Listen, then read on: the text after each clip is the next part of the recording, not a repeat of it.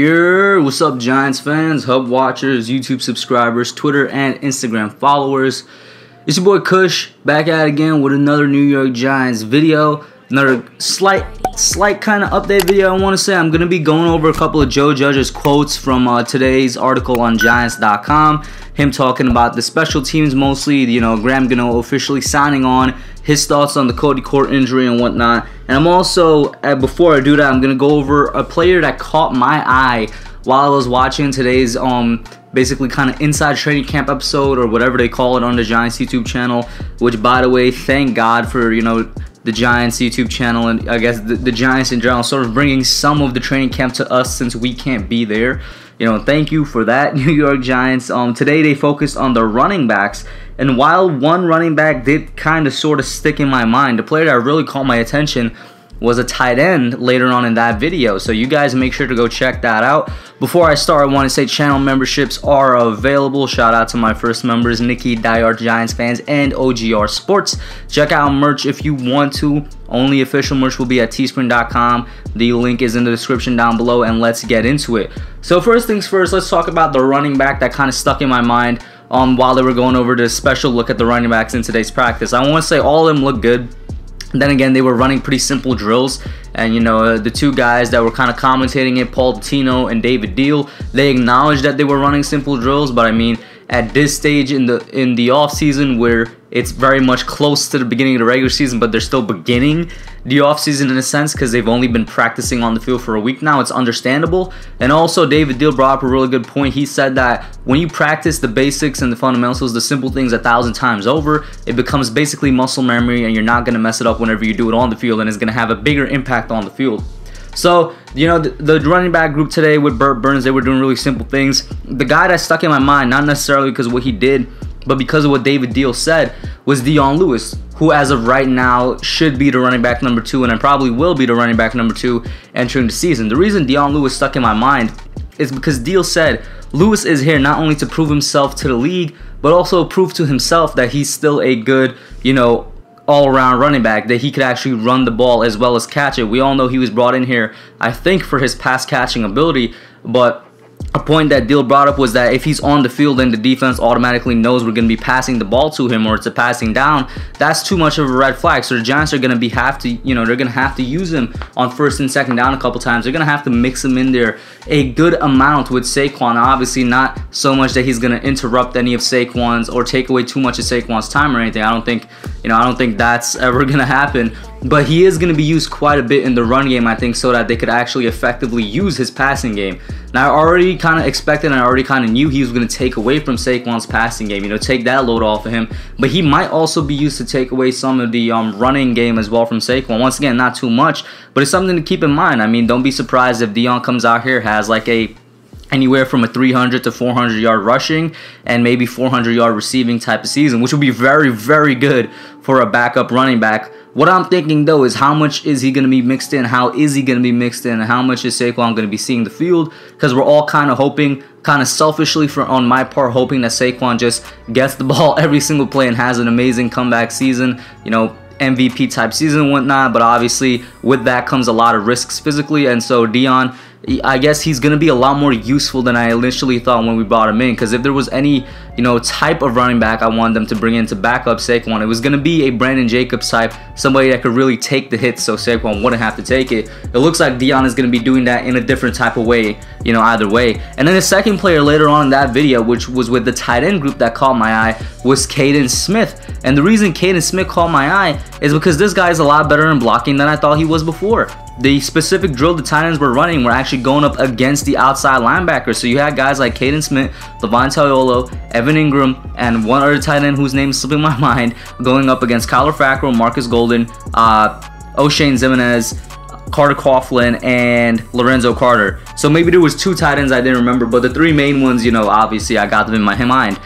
The reason that Kaden Smith caught my eyes, because he by far, in that little like what 2-minute snippet we saw, he by far performed the best out of all of them in the blocking. He literally got Carter Coughlin so down pat that he shoved him to the ground and basically pushed Carter Coughlin to the ground in the blocking scheme. And then when he went up against Lorenzo Carter, it was all technique rather than kind of powering, because Carter Coughlin, he's a smaller outside linebacker, so he actually had the power on him. But when he came up against Lorenzo Carter, who was definitely bigger than Kaden Smith, it came down to technique and just using the technique. Nice footwork, nice hand placement, keeping his arms inside, you know, keeping it in the middle of his body, something that Evan Ingram actually had a problem with.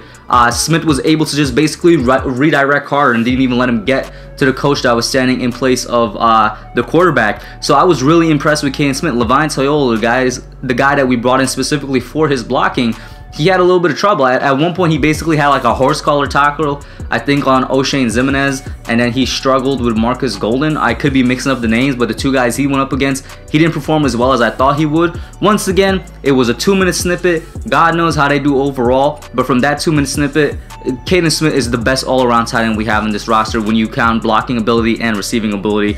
And because of that, he's going to be seeing the field a lot more. I think we're going to have a lot of 2 tight end sets where it's going to be tight ends blocking for Saquon and whatnot. So, yeah, man, I'm getting more and more not necessarily excited for Kaden Smith, because until Evan Ingram goes down, he's still going to be the backup. But I'm definitely a lot more pleased with what I'm seeing from him.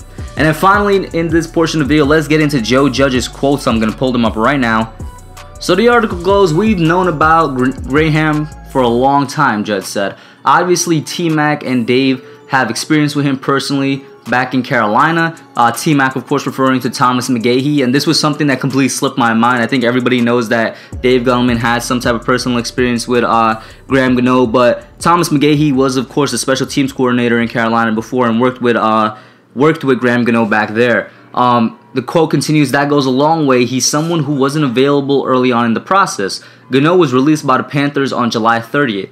Then when he became available, we obviously had him on our radar. It was fortunate that it worked out the way it did. He's a competitive guy. He's a talented guy. He obviously missed a little time due to injury. I'm anxious to get him on the field and get him going. He's a big leg guy who has experience. He hits a consistent straight line ball with a solid flight. The ball gets a good lift.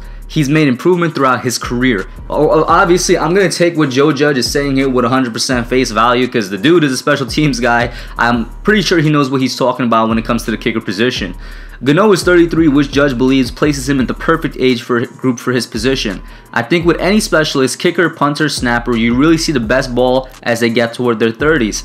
They've had time to really develop, to understand the league, to really understand how their body works, to structure it for the duration of the season. They understand situationally how they have to stay fresh and in the moment. Young guys may have had a little bit more pop in their legs at the time. Young guys may have a little bit more raw ability. But when it comes to NFL specialists, they really start peaking around those 30s ages right there. That's why a lot of them even have the ability to play into their early 40s. Now, Gano, of course, once again, is in his age 33 season right now. Hopefully, if he recovers well enough from his injury last year, we're just basically going to get the Graham Gano of, you know, the past several years, which has been a really good kicker in the NFL. Like Judge said, he has a good amount of power and accuracy to him. I mean, we know about the power. We faced it, unfortunately, in the 2018 season in the famous game where Christian McCaffrey ran the ball on a 4th down, didn't get the conversion, but the refs gave it to them anyway, and then Gano won the game on a 61-yard field goal. It's going to be nice to have a kicker on our side that can hit the 61-yard field goal now. And yeah, I'm definitely happy that Judge completely approves of it. Not sure if that comment about early 40s is kind of hinting towards maybe they want to keep Gano around long term.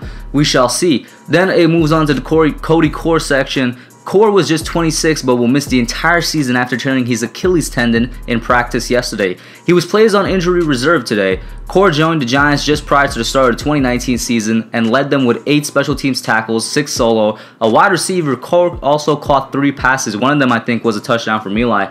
"I hate it for him," Judge said. "You watch a guy work his butt off. You know what kind of competitor he is, what kind of player he is, how much he's invested in us and what he's done. Everything we've asked him to do, he's done 100%. He was great during the virtual program in spring. He was much better, obviously, in person. You can really get a feel for the guy when you're in the same room a lot more and watching him work out on the field.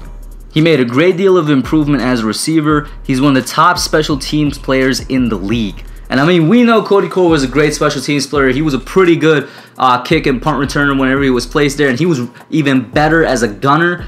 That's high praise though, saying he's one of the best in the league. I don't know if I would put him that high. Then again, I'm not out here looking at special teams players like that. Maybe I should be, because it plays a bigger part of the game that everybody realizes, and I'm very sure it's going to play a huge part of the game for the Giants this year. But high praise from Judge here. And then the article ends off with a longer quote saying, listen, you hate seeing this happen to any player. That's why we have to practice the way we practice, because we have to put guys in positions to play safely and keep them on the field. And I just want to say real quick, Cody Core's injury was a non-contact injury, so it did not happen during the physical practice. You know, the infamous at this point Tuesday night physical practice that the Giants had, it was not during that. It's unfortunate the way it happened. Hopefully his injury is something we could come back from full speed.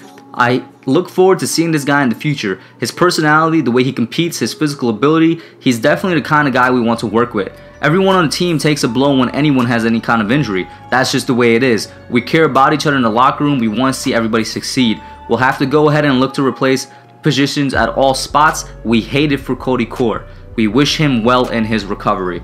So of course, Judge, I mean, there was even a tweet saying that for everybody that thought Judge is heartless or something like that, or he doesn't have a connection with the players, when Core went down, I can't remember which reporter tweeted, they said Judge immediately had a look of pure concern on the face because he cares for the kid. And you can see it in the words that he's saying here. This is not really a generic response to any, special teams player that will go down where the coach would say, it's a terrible situation, we hope he'd recover and whatnot. Judge fully gave like basically an entire essay on Cody Core, his impact on the team, and how much he respects his game and his preparation.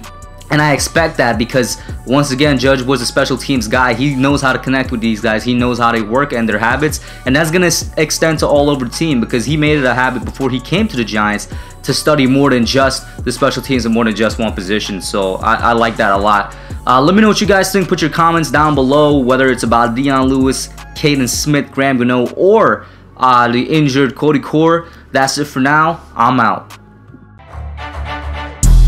Thanks for watching. Don't forget to like, comment, subscribe, and share. I'll catch y'all in the next one.